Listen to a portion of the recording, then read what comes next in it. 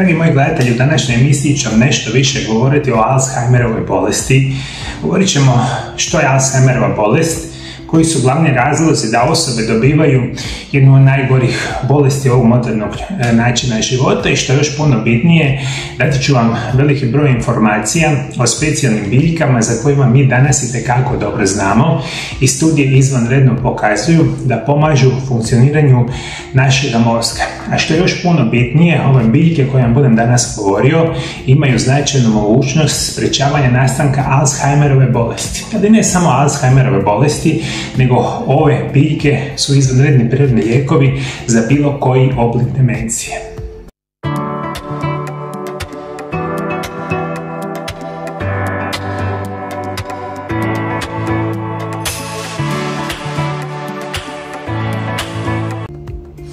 I u današnjoj emisiji vam specijalno želim govoriti da saznate što je zapravo Alzheimerova bolest. A što se tiče samih prirodnih biljaka, razmišljajte da ćete dobiti ne samo informacije koje su ovo biljke, nego ćemo dati točne preporučene dnevne doze kako bi vi ove biljke trebale koristiti ukoliko želite spriječiti jednu od najgorih bolesti modernog čovjeka. Alzheimerova bolest je bolest mozga koja uzrokuje progresivno opadanje pamćenja, razmišljanja i sposobnosti zaključivanja. Prema podacima Svjetske zdravstvene organizacije, Alzheimerova bolest je najčešći oblik demencije te čini do 60-70% svih slučajeva demencije. Radi se o neizlječivoj bolesti koja najčešće zahvaća osobe starije od 65 godina. Alzheimerove bolesti ne mora prethoditi nikakav događaj. Može doći sama od sebe, no u mnogim slučajevima može biti pokrenuta značajnim životnim događanjima poput odlaska u mirovinu i boravka u bolnicu. Simptomi se javljaju postepeno tijekom perioda od nekoliko godina i u svom intenzitetu kao i pojavnosti znatno variraju od osobe do osobe. Prvi simptom koji se pojavljuje obično je zaboravljivost za nedavne događaje uz relativnu očuvanost dugoročne memorije. Upravo zbog postupnog i neprimjetnog pogoršanja ove smetnje se u početku vrlo često pripisuju normalnom starenju, što je velika greška. Naime, Alzheimerova bolest je progresivan poremećaj u okviru kojega se tijekom vremena javljaju kognitivne smetnje i psihičke promjene koji značajno narušavaju samostalnost bolesnika. I ono što vi morate itekako dobro znati. Demencija se smatra jednim od ovih najgorih bolesti modernog čovjeka.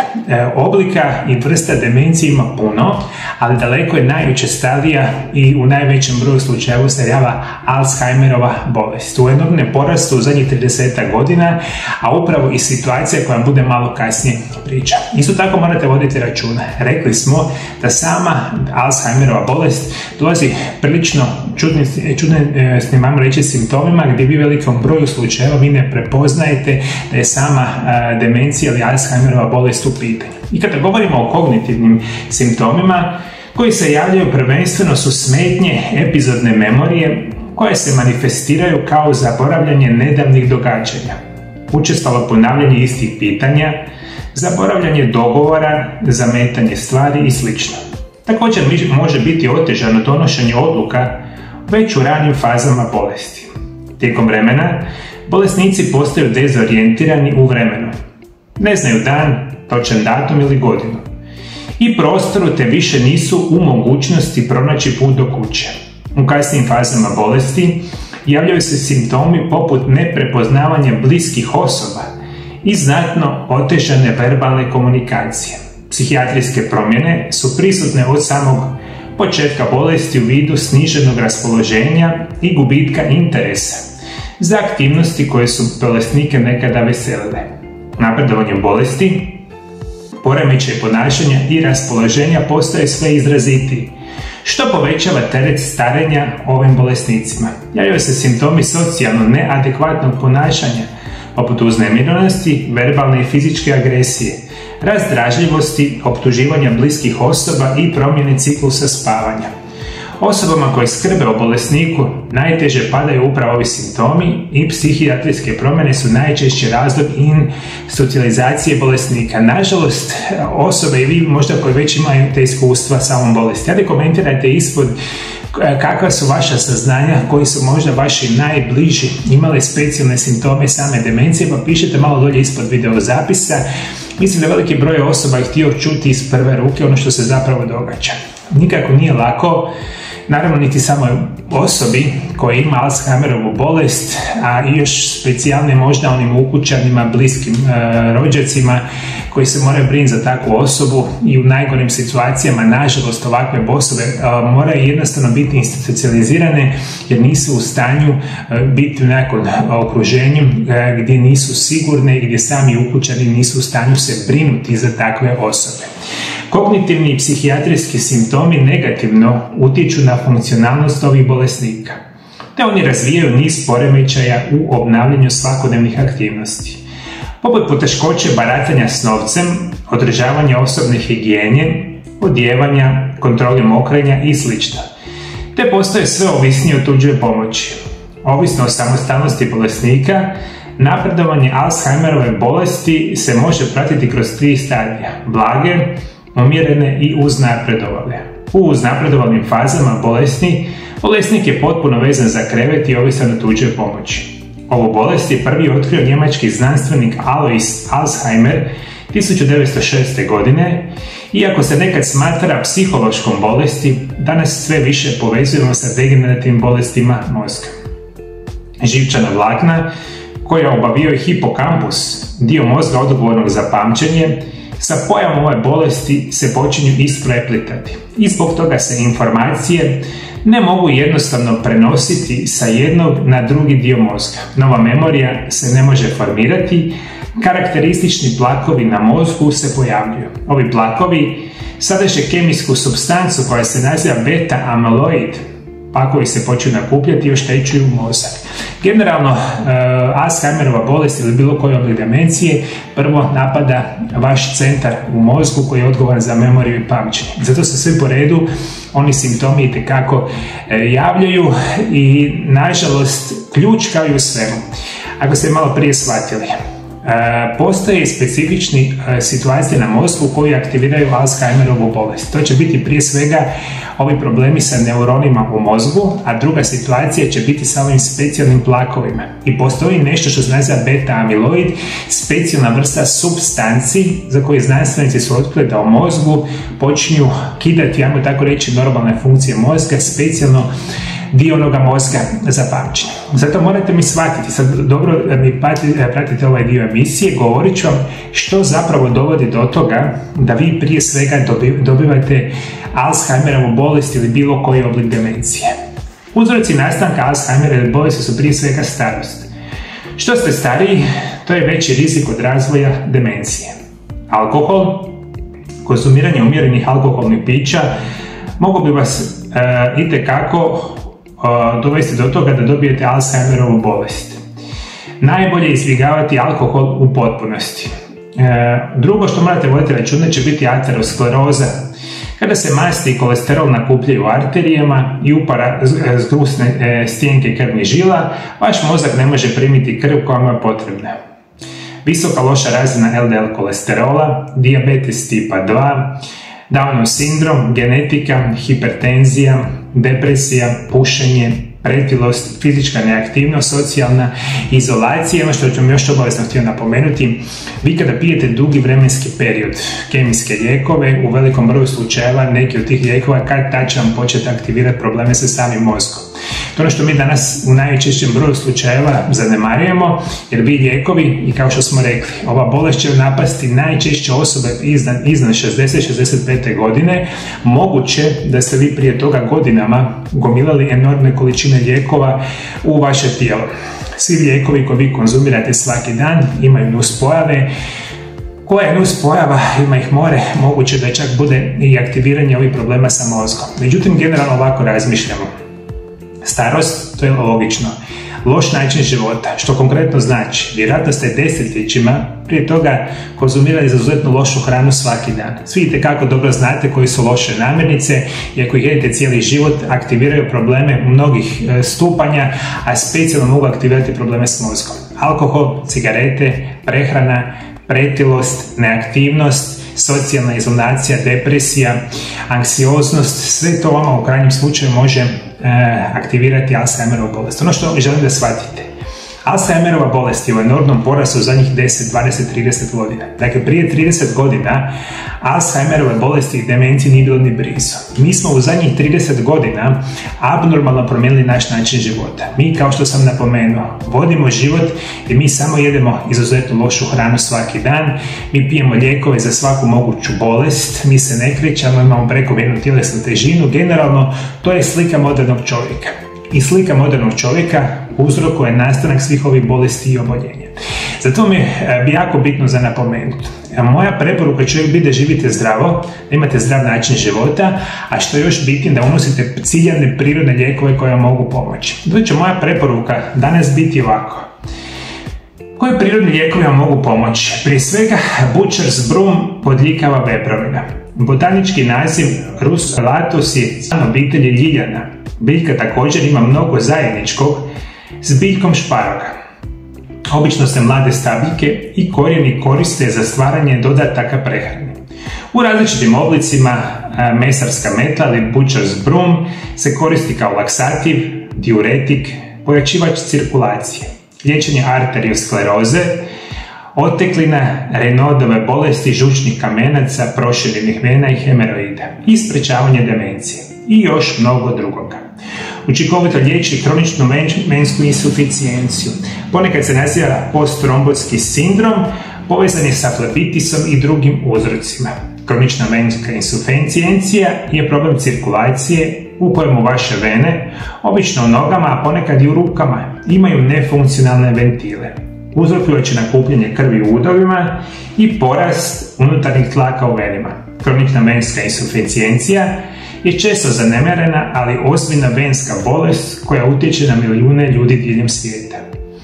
Bolest se odnosi na neispravno funkcioniranje venskog sustava, što rezultira teškoćama u povratku krvi prema srcu. Ovaj poremećaj može izazvati niz neugodnih simptoma ako se ne liječe i može dovesti do komplikacija, poput šira na koži i duboke venske tromboze. Bodljikava veprovina sprečava ortostatsku hipotenziju, hemoroide i još puno toga. Za nas je najbitnije znati da ovaj prirodni lijek potiče cirkulaciju mozga i sprečava nastanak demencije.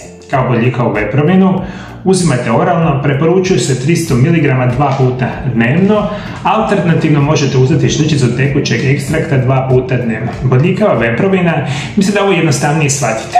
Ovo je jedan od onih biljaka koji izvanredno potiče zdravlje vašeg cirkulatornog sustava. Ako ste me malo prije pratili, shvatili ste da jedan od glavnih razloga zašto dobivate samu demenciju može biti ateroskleroza ili jako loše funkcioniranje vaše cirkulacije krvi u mozgu. Jer vama normalna cirkulacija krvi u mozgu sprečava nastanak demencije. S druge strane, kada ova situacija nije prisutna, onda imate problema sa potencijalnim nastankom demencije. Bitno mi je za reći, bodljikava veprovina u studijima pokazuje prilično velike informacije i, ja mogu reći, jako dobar način sprečavanja nastanka demencije. I puno ovih drugih bolesti što smo rekli. Specijalno je bodljikava veprovina ili Butcher's Broom na engleskom, bitno rekli smo za cirkulatorni sustav, za probleme sa, recimo, tlakom, cirkulacijom, dubokom venskom trombozom i sličnom. Međutim, ovo je jedan od onih preporučenih biljnih lijekova koja vam može sprečavati nastanak demencije. Kupujete ga u formi kapsula, tableta, praha, čajeva, imate ovu opciju kupiti u internetskim dućanima zdrave hrane. Moja druga preporuka će biti nešto što se naziva ginkgo biloba. Ginkgo biloba, također poznate kao biline vlasti, postoji preko 190 milijuna godina i time nosi status najstarije preživjele vrste drveća na zemlji. Ova drevna biljka djeluje na poboljšavanje iskoristivosti kisika i tako poboljšava pamćenje, koncentraciju i druge mentalne sposobnosti. Iako ima dugu povijest upotrebe, u drevnoj kineskoj medicini nevjerojatni broj istraživanja danas pokazuje na nevjerojatne zdravstvene blagodati. Ginkgo biloba je također pokazala značajno poboljšavanje vida, te može pozitivno utjecati na oštećenje mrežnice oka. Učinkovita je u tome da olakšava glavobolju, sinusitis i vrtoglavicu. A također može pomoći osloboditi od kroničnog zujanja u ušima. Istraživanja su pokazala da ginkgo biloba pokazuje izvrsne antioksidativne sposobnosti u poboljšavanjima trombocita i živčanih funkcija, protoka krvi do živčanog sustava i mozga.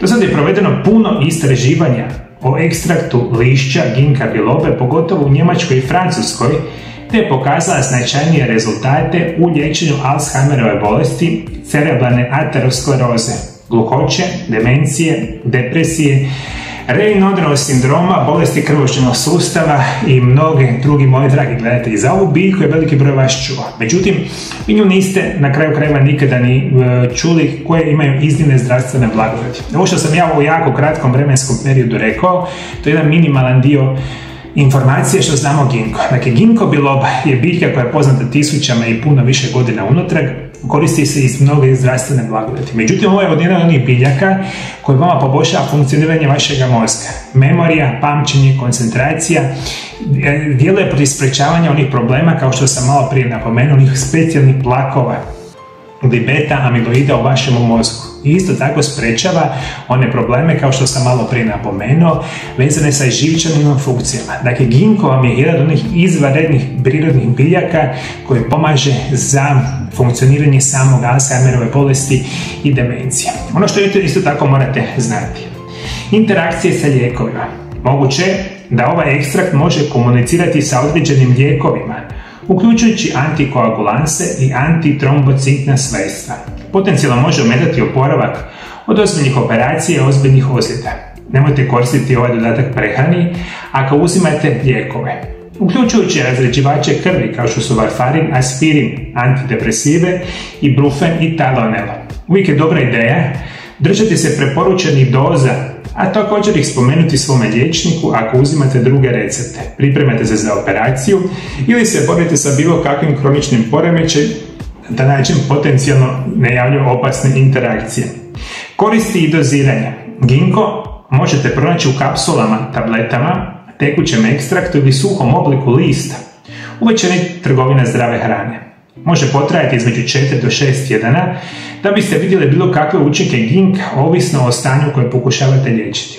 Ovisno o stanju, doze mogu biti od 40 do 360 mg dnevno, a doze između 120 i 240 mg dnevno podijeljene u zasebne dnevne doze više puta dnevno i to se uzima na duži vremenski period.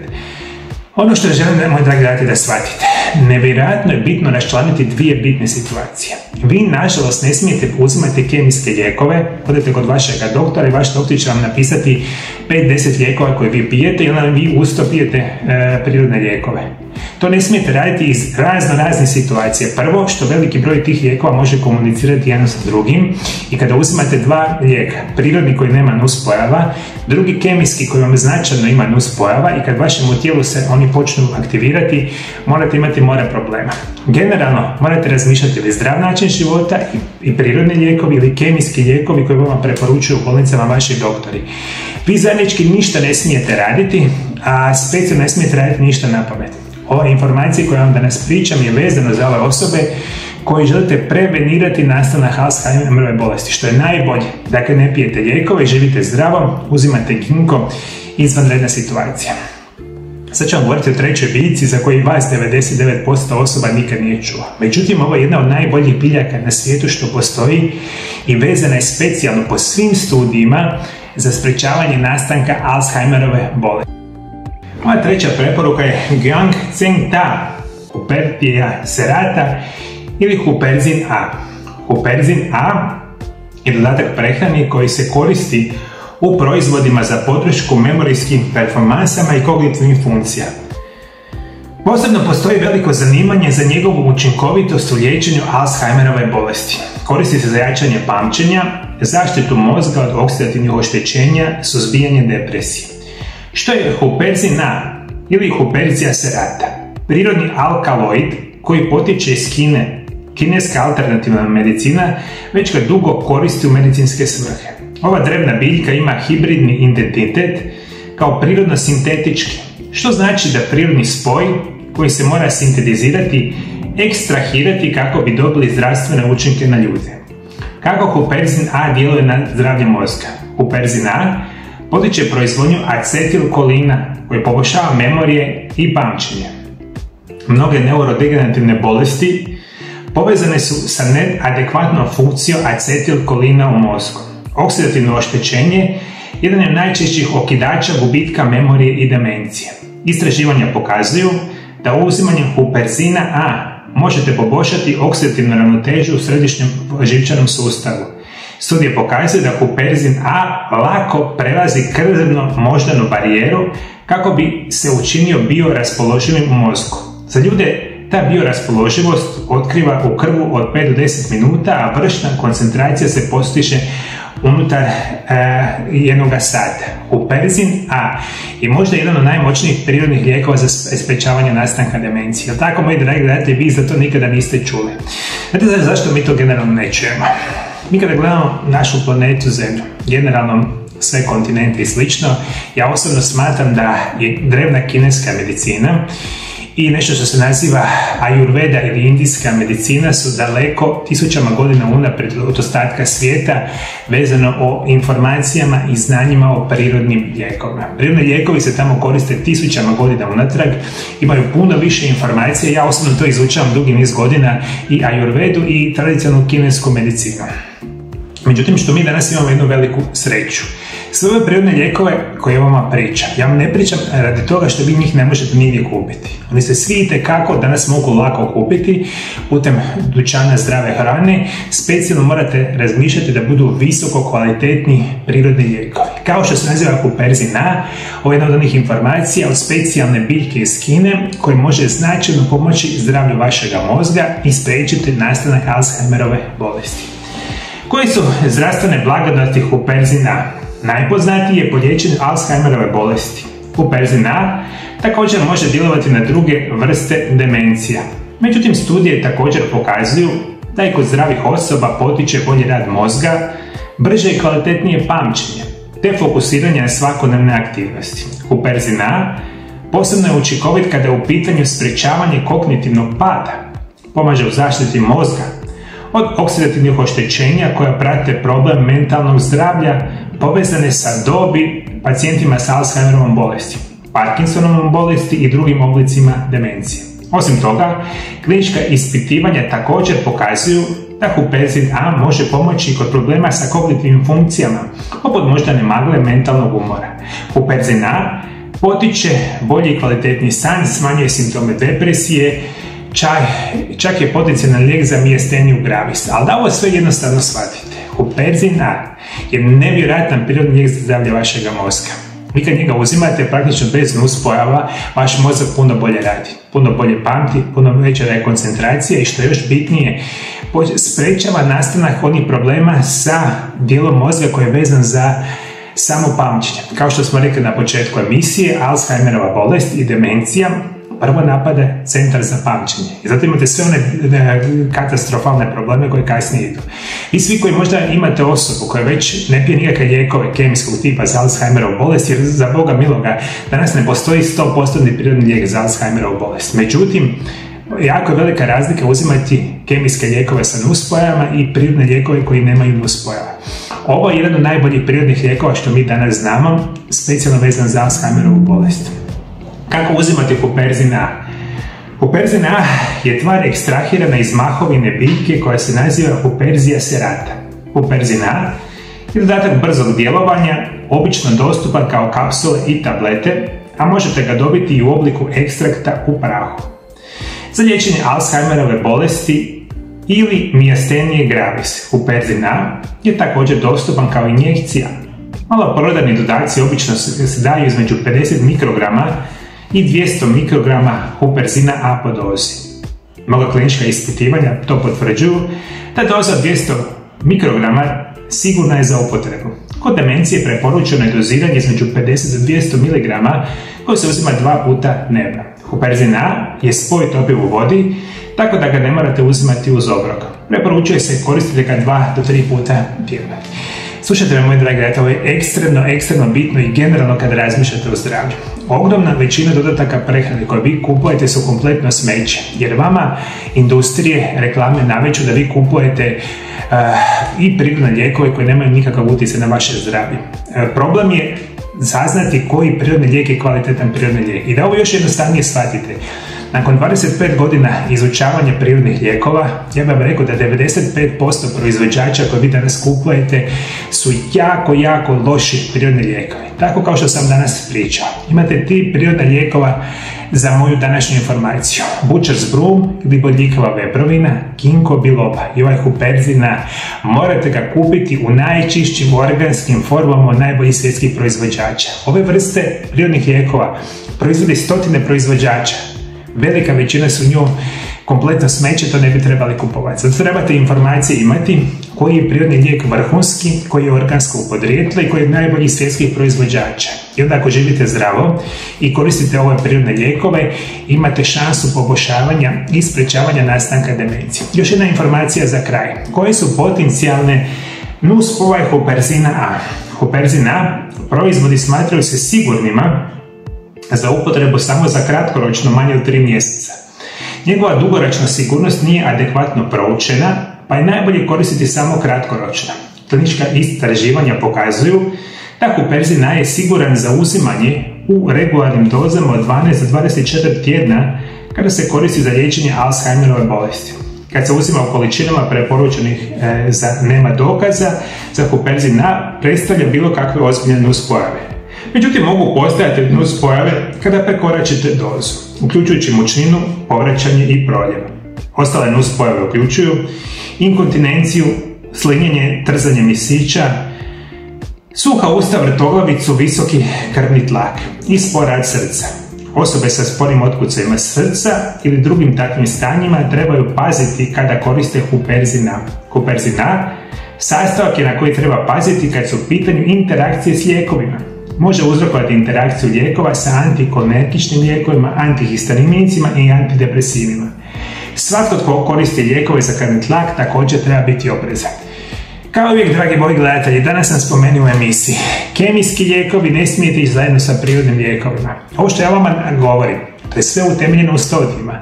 Ali te studije danas ne pokazuju, ja vjerujem, ni 1% što zapravo te biljke rade, a još manje pokazuju kakve su interakcije nekih prirodnih biljaka sa nekim kemijskim lijekovima. Mi to jednostavno ne možemo znati, jer ko na svijetu testira sve prirodne lijekove na sve moguće bolesti i onda još na kemijske lijekove? Dakle, nitko. Ali za ono što moramo znati da određene situacije moramo izbjegavati. Da to, ajmo reći da si muku skratimo, jednostavno prirodno liječenje je jedno, kemijsko liječenje je drugo, ne može i zajednički i to je, mislim, jednostavna informacija. Moji dragi gledatelji, hvala lijepo što me pratite, ja se nadam da sam danas pomogao u današnjoj emisiji vezano za Alzheimerovu bolest. Bog vas blagoslovio, Bog blagoslovio vašu obitelj, vidimo se drugi puta. Lijepo pozdrav!